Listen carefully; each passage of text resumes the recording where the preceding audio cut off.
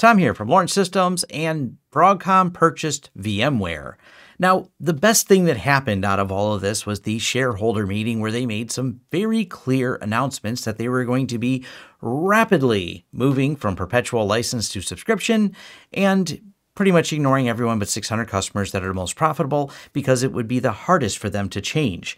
And by hardest to change, the switching costs of moving your infrastructure, they mean they're going to raise prices on those people and they're not likely to move away from them. And I really appreciate that they are very upfront about their plans, that most of you don't matter, and those of you that are using VMware at least, and that they're going to simply raise prices to make up for the money they want to make with the company. It's a great strategy in terms of making shareholders happy. It's not the best strategy of making IT people happy. There's plenty of chatter about it.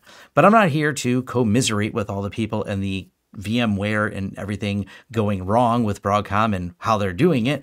I'm here to talk about an alternative solution to that problem, and that is XCP-NG. And probably you're going, but Tom, that's that thing that Citrix did, and I didn't have a great time with the way Citrix handled it, and neither did I.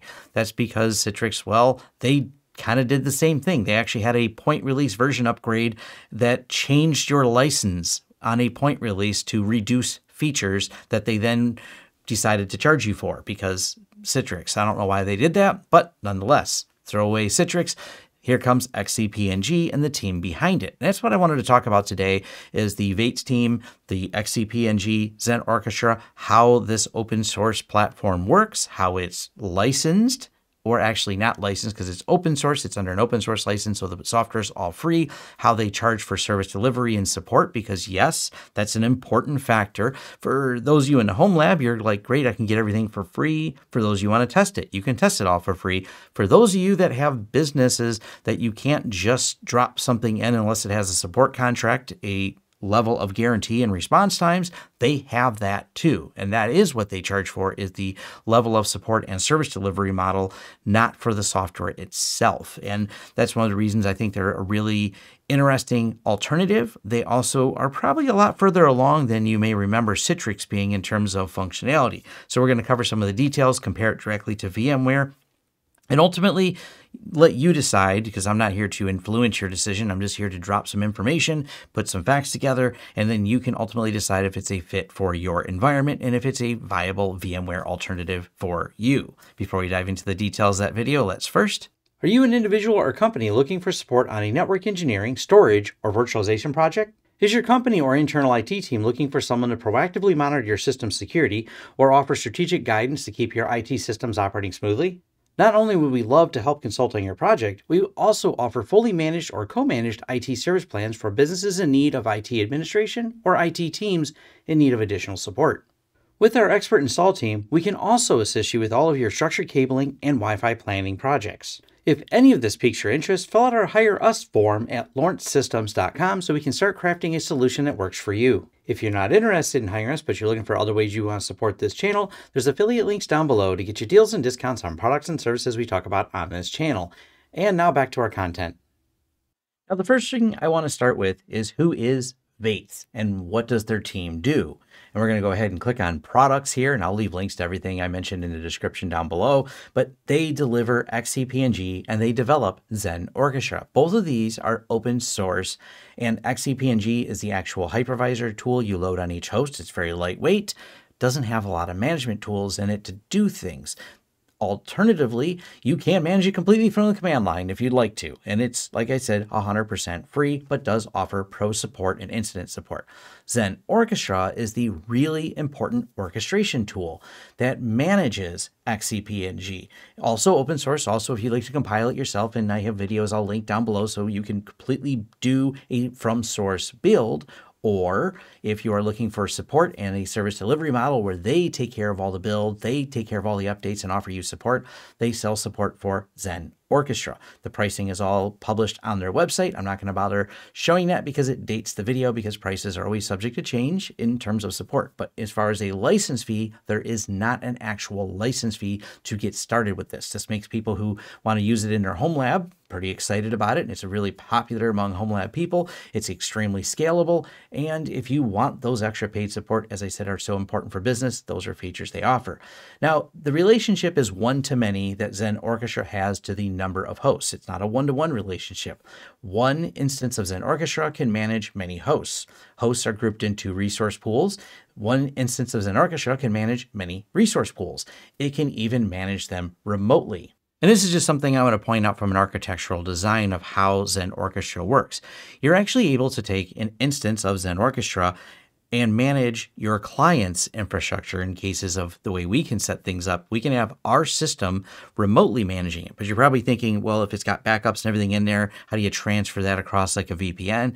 Well, that's the cool part. They even have an entire proxy system that allows you to have one instance, one single pane of glass, and then remote data centers, remote server locations where you have other hosts and resource pools put together, but then they're still managed through one Xen Orchestra instance.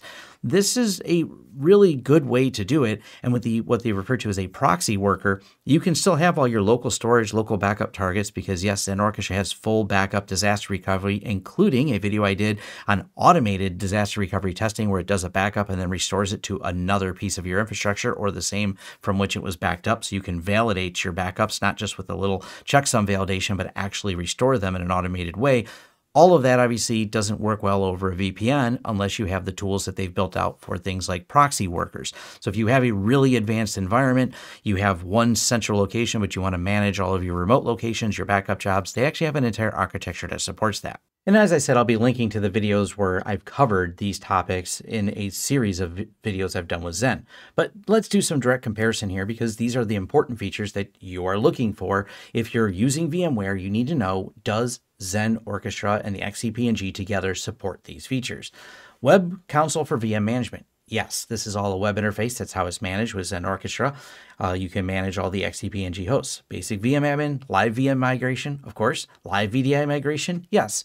You can keep it running on a single host, but then migrate between multiple storages as needed. Not a problem to do that. High availability. Yes, clustering, high availability, all supported. No extra licenses needed. It's something that you can completely use the free version and get high availability, compile everything yourself. I've got videos on how to do it and videos where I demo it working. Console view.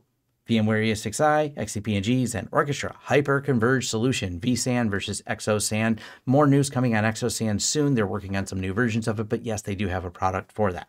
Tool updates, automated updates. They've actually done a great job of building in automation to updating and rolling through the pools, moving and shuffling resources, and keeping the thing up to date in a very automated way. I love the way they do it. They make it really easy for admins to all do through the web panels. Thin provisioning, yes, that's supported as well, depending on the different storage types you have.